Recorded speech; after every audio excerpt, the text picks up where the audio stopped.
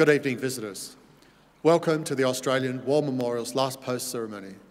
My name is Craig Burrell, and joining us today from the Royal Australian Air Force is Squadron Leader Murray Simons. We warmly welcome the family of Private Clyde Eugene Rowell, whose story will be told shortly. We welcome the veterans who have served, those that are still serving, and the families that love and support them. We acknowledge the members of RSL and Services Clubs Association, RSL Victoria and RSL Queensland, who are watching the broadcast of this ceremony across Australia. During this evening's ceremony, wreaths will be laid at the base of the Pool of Reflection by family and visitors to the memorial. If you're able, please stand and join in singing the National Anthem.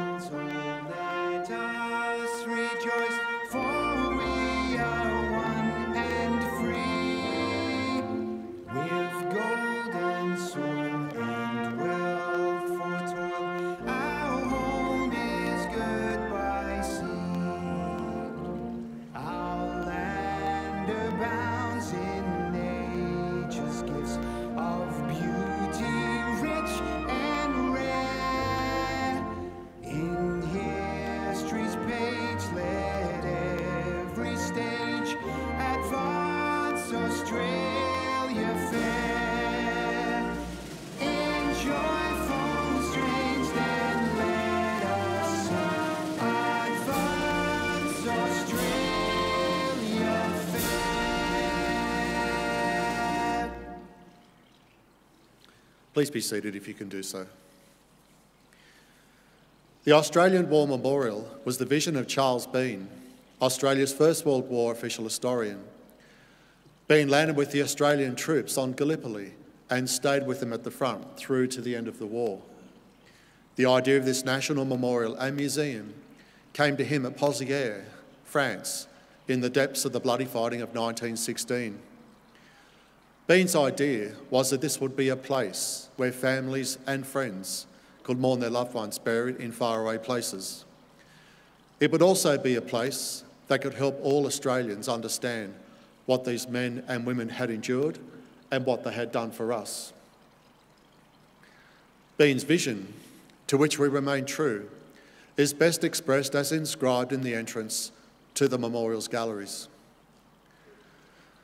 Here is their spirit, in the hearts of the land they loved, and here we guard the record which they themselves made.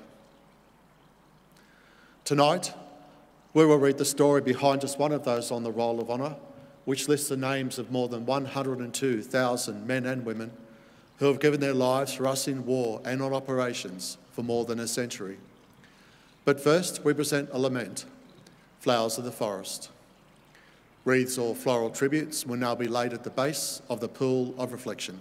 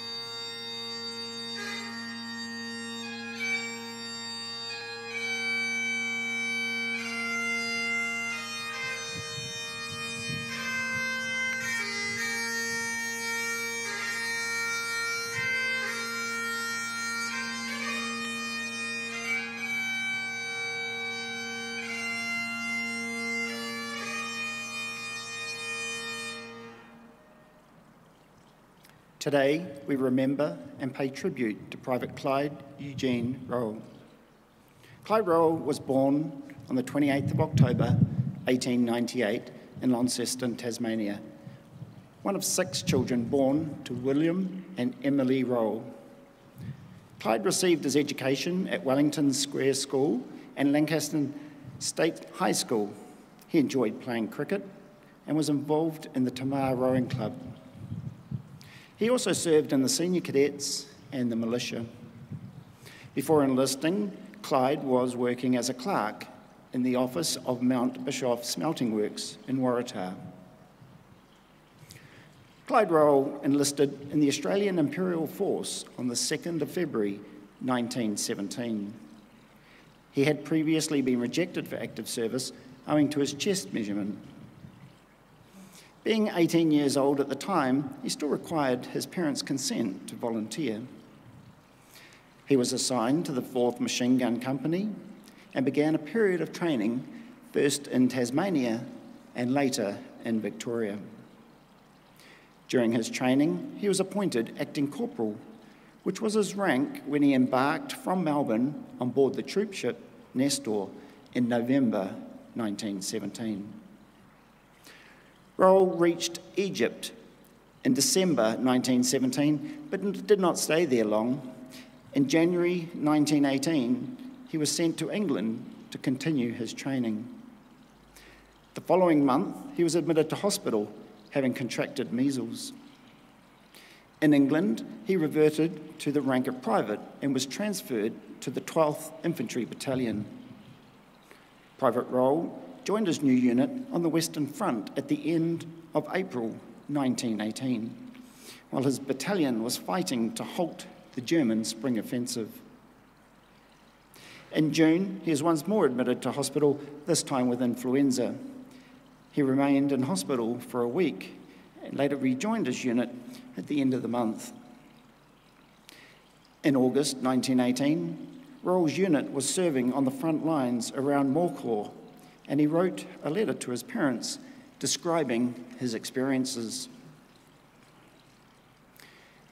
There has been some very hard fighting, and several of our mates have paid the highest price a man can pay.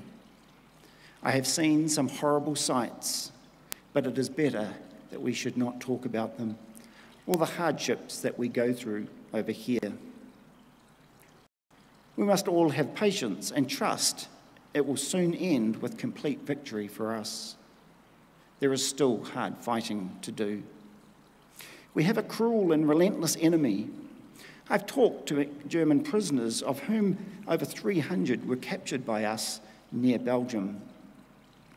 One fairly old chap said, "What for you kill me, or me kill you?" And I think he was quite pleased at being captured. I've had a wonderful look around London and other places, but there is one place dearer than all, which I hope to return to shortly, and that is home. Don't be surprised to see us all home very soon. 19 days after writing this letter, Private Rowell was killed in action. His unit was a reserve waiting in a gully for their turn to advance when the enemy began shelling their lines. His comrade, Private Jack Fahey, wrote to Rowell's parents, "On the morning of August 23rd, we were moving up from reserves into the front line and suddenly came under very hostile enemy fire. Clyde, along with some others, was sheltering under a low bank when a shell burst right on top of them. Everyone in the company was very sorry to lose Clyde. He was a general favourite and had proved himself a fighter of sterling qualities." His family later posted a notice to Clyde in the newspaper which read, "It was not life, but boyhood dreams that he gave to keep Australia free." Private Clyde Rowell was just 19 years old. His name is listed on the Roll of Honour to my right, amongst 62,000 Australians who died while serving in the First World War. This is one of the many stories of service and sacrifice told here at the Australian War Memorial. We now remember Private Clyde Eugene Rowell, who gave his life for us, for our freedoms, and for the hope of a better world.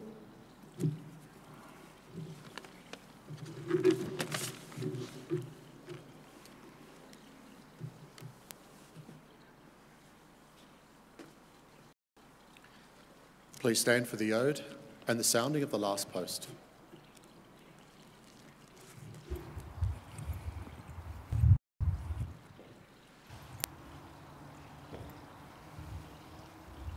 They shall grow not old, as we who are left grow old. Age shall not weary them, nor the years condemn. At the going down of the sun, and in the morning, we will remember them.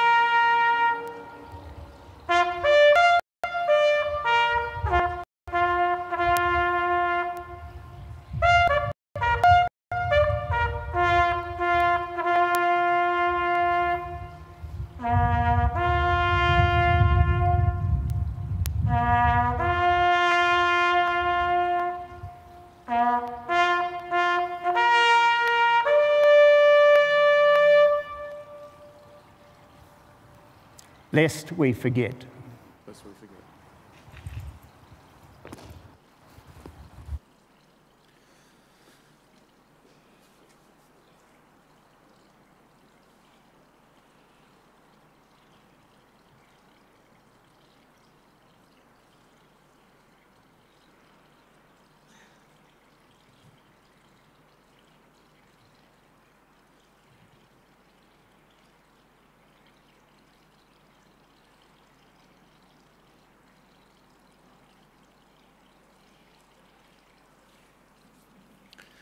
We leave you this evening with the words of the memorial's founder, Charles Bean. Many a man lying out there at Pozieres or in the low scrub at Gallipoli, with his poor, tired senses barely working through the fever of his brain, has thought in his last moments, well, it's over. But in Australia, they will be proud of this. Ladies and gentlemen, that concludes the last post ceremony. On behalf of the Director and staff, we thank you for visiting the Australian War Memorial today and for your continued support during the Memorial's development project. We wish you all a very pleasant evening.